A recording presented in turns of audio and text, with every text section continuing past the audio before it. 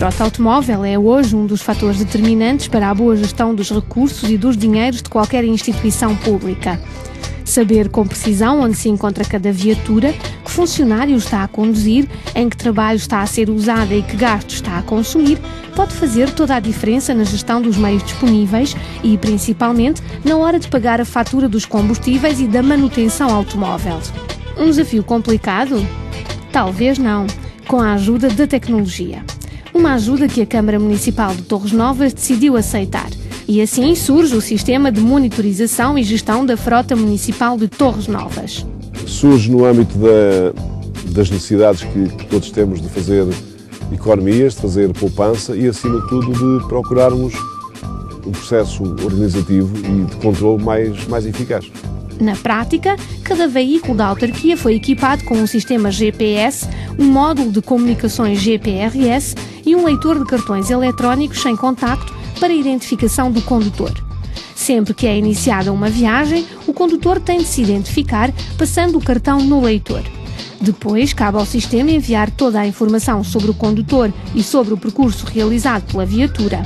Dados que são registados em tempo real no Sistema de Informação Central.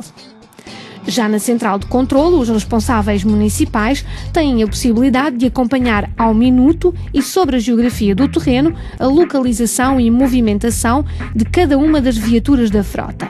Um nível de controlo e monitorização com vantagens a vários níveis. Desde logo, a mais importante, que é o controle e sabermos onde andam os carros, quem os conduz e para onde andam. Por outro lado, a poupança, que tem sido muito evidente.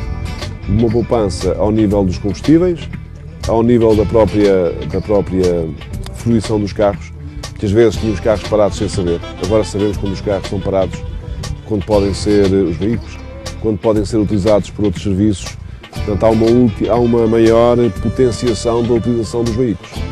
A poupança emerge claramente como um dos trunfos do sistema.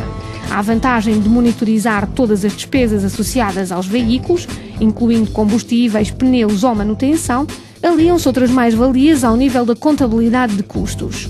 Sabemos ao rigor, ao pormenor, qual é o tempo, a despesa de cada veículo em cada uma das intervenções do município, e em particular nas obras.